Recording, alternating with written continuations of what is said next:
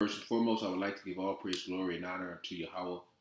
Bahasham, Yahawashi, Bahasham, Harakakadash. Yahawah is the name of the Heavenly Father, who the world ignorantly calls God, in the name of his Son, Yahawashi, who the world ignorantly calls Jesus Christ, in the name of the Harakakadash, which is the Holy Spirit. I would also like to give a double honors unto my apostles, the elders, and the bishops of Great Millstone that have taught me this truth, and I would also like to say a sincere shalom unto the hopeful elect that are scattered throughout the four winds of the earth, unto the true servants, the prophets that are prophesying and laboring in this truth and in this doctrine. Unto you I say shalom.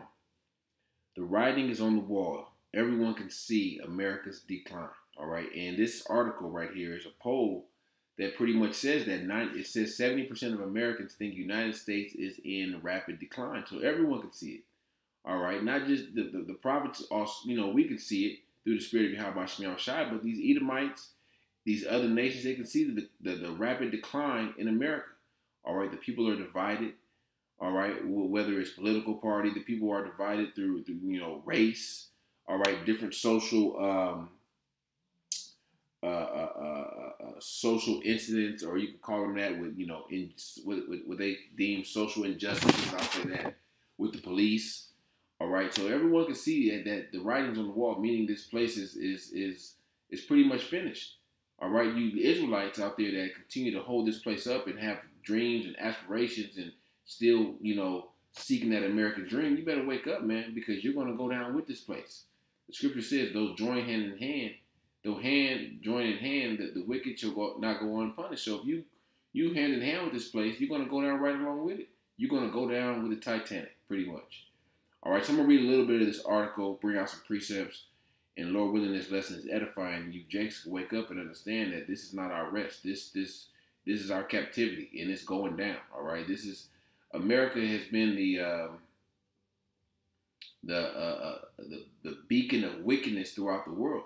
All right, and the Lord is about to judge this place for their wickedness, for all the wickedness they perpetuated throughout the world.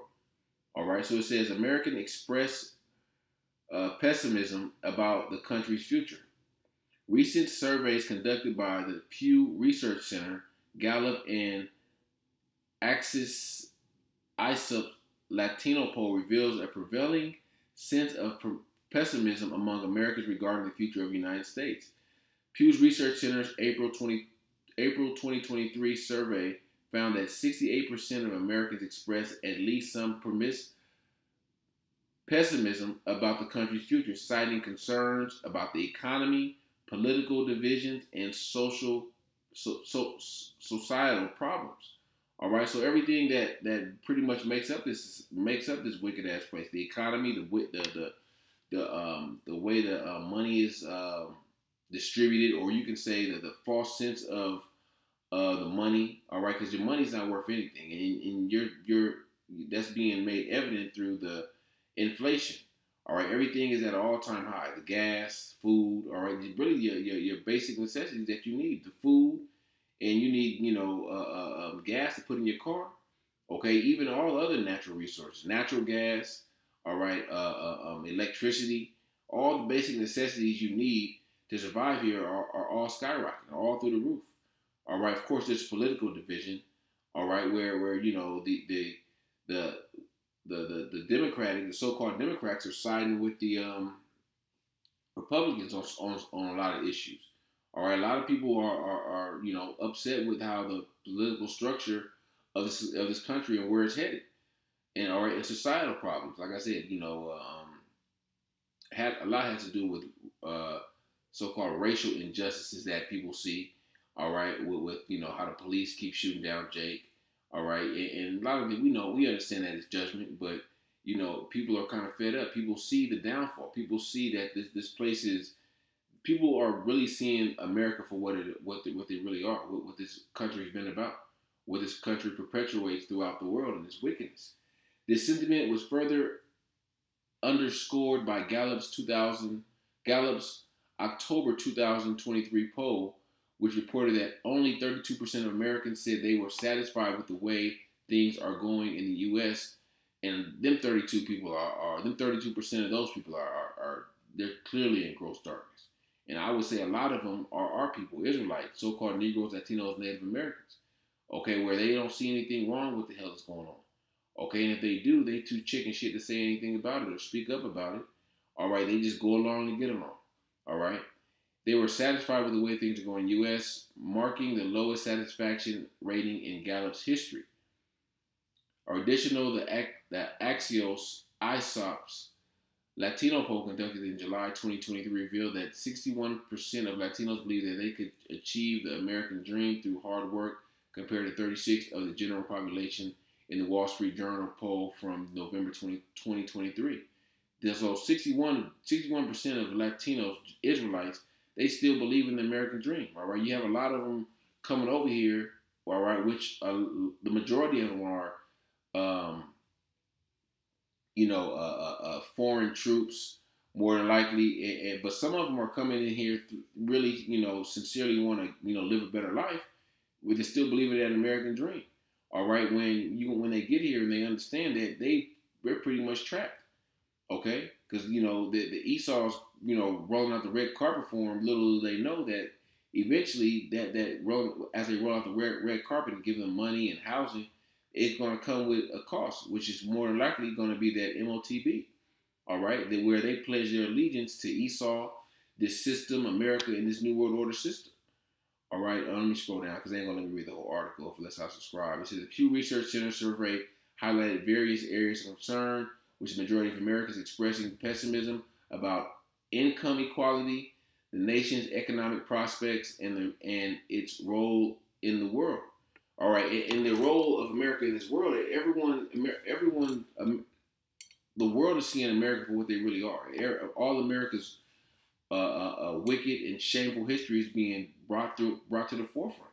The survey also revealed that within 56% of all adults were somewhat or very optimistic about what the economy would look like in 2050. The optimism waned when respondents were asked about specific aspects of American life. 2050. So they really think this place got 25, 26 more years. They out their mind. Okay, when you got people walking around with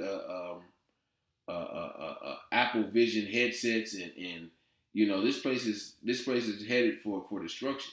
The minds of the people are already destroyed.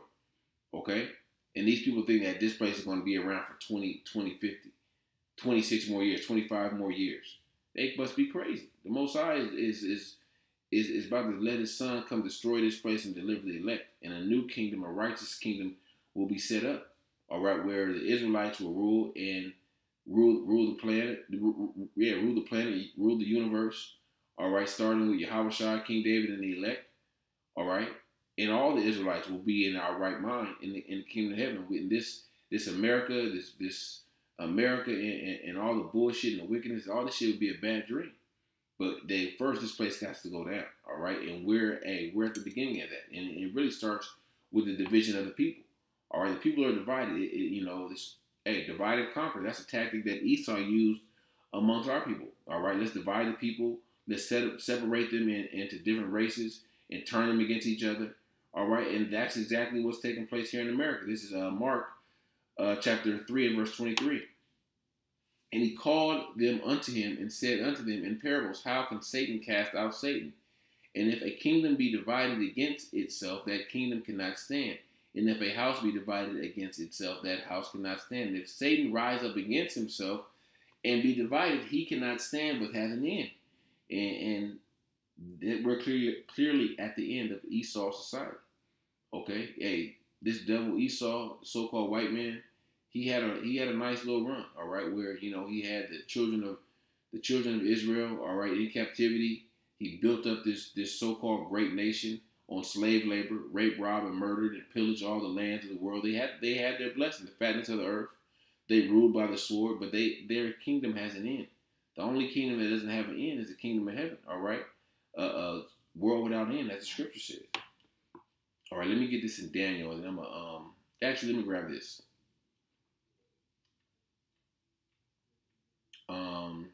What was it? Isaiah 19? Isaiah 19 and I started 2. And I will set the Egyptians against the Egyptians, and they shall fight everyone against his brother and everyone against his neighbor, city against city, and kingdom against kingdom. That's speaking of the divide, division amongst America. That's why this place is one of the reasons why this place is in a rapid decline, because people are divided. No one's in agreement on anything. Okay, it's divided even all the way at the top. All right, these so-called national leaders, presidents, governors. All right, you got the governor of Texas going against the president's orders. All right, you have other leaders of these states, governors that siding with the Texas governor. So it's divided. All right, and the people are divided. It said Egyptian against Egyptian, American against American. It's really these Edomites. All right, because our people really don't got no say in these politics. All right, and the politicians that are of our people, they're just bought and paid for. All right, they don't got no say. But they shall fight everyone against his brother, everyone against his neighbor, city against city, and kingdom against kingdom. And the spirit of Egypt shall fail in the midst thereof, and I will destroy the counsel thereof, and they shall seek to the idols, and to the charmers, and to them that have familiar spirits, and to the wizards. And the Egyptians will give over into the hands of a cruel lord, and a fierce king shall rule over them, saith the Lord of hosts. And that cruel ruler, that cruel lord, that fierce king is probably going to be Trump. All right?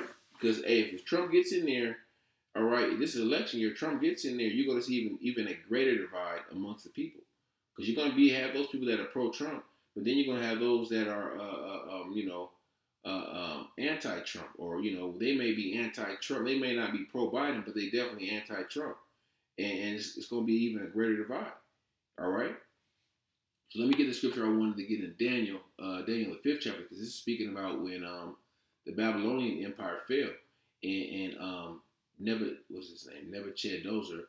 He was having a feast, and that hand came and wrote on the wall, tickle. What does it say? Let me see. Here it is. Daniel 5:24, and then I'll start at the top to get you there. Let me see. Oh, it's Belshazzar, sorry.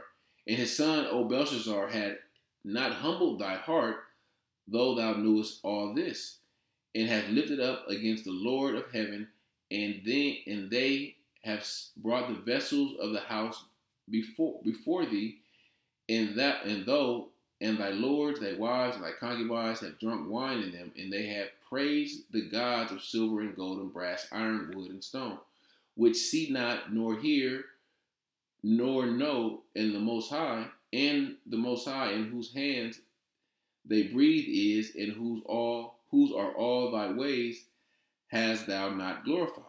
All right, so they were having a big party, drinking out of the vessels that they had stole out of the temple. Okay. Then was the part of the hand sent from them, and this writing was written, and this is the writing that was written. Many tekel of Harson. In their interpretation of the thing, many, God have numbered thy kingdoms and finished it. Tickle, thou art weighed in the balances, and are found wanting. Paris, the kingdom is divided and given into the Medes and the Persians.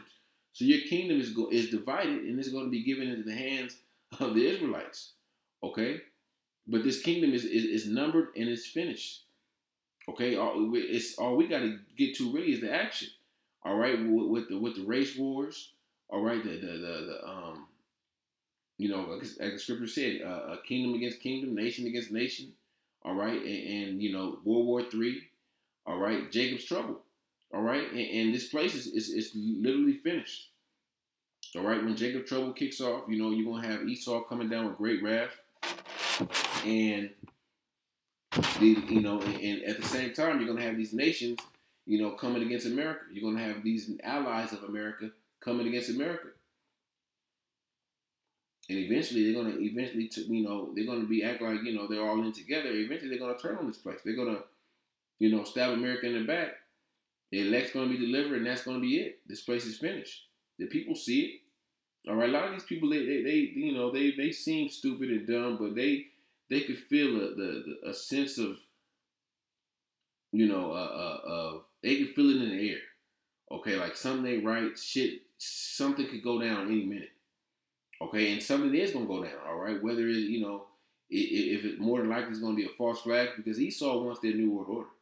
Okay, they understand that their time is up, and they want to try to do any and everything to preserve their life, all right, in this time, preserve their kingdom. All right, this is Jeremiah 51:6. Flee out of the midst of Babylon, deliver every man his soul. Be not cut off in her iniquity, for this is the time of the Lord's vengeance. He will render unto her a recompense. And Babylon is speaking of America. Okay? Babylon have been a golden cup in the Lord's hand and had made all the earth drunken. The nations have drunken of her wine, therefore the nations are mad. And that wine was the philosophies of America, the witchcraft of America that they pretty much impose on the world. Democracy, all right, women's lib and all these wicked ass philosophies Esau has pushed to try to really to destroy a lot of these nations, all right. And the nations have they're sobered up off that wine of Babylon, and they look at their people and like, fuck, look at our people. Our people are destroyed listening to America or following after the ways of America. It says, therefore the nations are mad. Suddenly Babylon is fallen and destroyed. Howl for her, take balm for her pain. If so, she may be healed. We would have healed Babylon, but she is not healed. Forsake her, and let us go every one into his own country, for her judgment reacheth up unto heaven, and is lifted up even to the skies. The judgment meant that the judgment is reached up there because the sins of America, of Babylon, have reached unto the heavens, as it says here in Revelations 8, the 18th chapter. Revelations 18 and I'll start at 3. For all nations have drunken of the wine of the wrath of her fornication. The kings of the earth have committed fornication with her, and the merchants of the earth are waxed rich through the abundance of her delicacies. All right, so the kings of the earth, that's going back to the verse I read in Jeremiah, where they've drunken of the wine, they've drunken of the philosophies, all right, the ways of America, because, they were all right with it as long as they were getting rich. All right, that's how a lot of these merchants of the earth wax rich through her abundance. This America was always, for a long time, have been a major exporter of goods. All right, where they exported all types of goods throughout the world because they had the slave labor here. But now America has become a consumer nation where we in America receives more imports than anything. That's why how the nations were waxing rich. And I heard another voice from heaven saying, come out of her, my people, that ye be not partakers of her sins, and that ye receive not of her plagues. And this is literally come out of her, of the elect being beamed up in the chariots, all right? That we be not partakers of the plagues. And the major plague is those ICBM missiles, where if you're on the shores of America, you're on America anywhere, when those missiles hit, you're through. That's why the elect, it has to be delivered. All right, it has to be beamed up in those chariots to escape the judgment. Verse 5, for her sins have reached unto heaven, and the Most High, Yahawah, hath remembered her iniquities. All right, the sins of America have reached unto heaven. Okay, as it said in the verse I read in Jeremiah 51, her judgments have reached unto heaven. All right, because of the wickedness of this place. All right, the wickedness, like I said, they perpetuated throughout the world, throughout the globe. This is 2nd Ezra 15 and let's see, verse 5. Behold, saith the Lord, I will bring plagues upon the world, the sword, famine, death, and destruction. For wickedness hath exceedingly polluted the whole earth, and their hurtful works are fulfilled. All right, so Esau's doing this to itself because of their wickedness. All right, they know how to live a righteous life.